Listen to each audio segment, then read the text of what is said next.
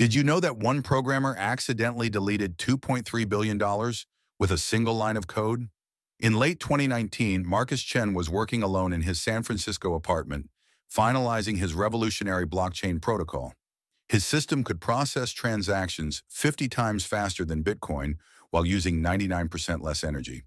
Instead of Bitcoin's wasteful proof-of-work mining, his protocol used a brilliant consensus mechanism called delegated proof-of-stake with instant finality. Major investors were ready to pour billions into the project. At 3 a.m., exhausted after coding for 18 hours straight, Marcus deployed the final version to the mainnet. Then he noticed something horrifying in the terminal window. One line of code contained a hard-coded timestamp that would expire in just 24 hours.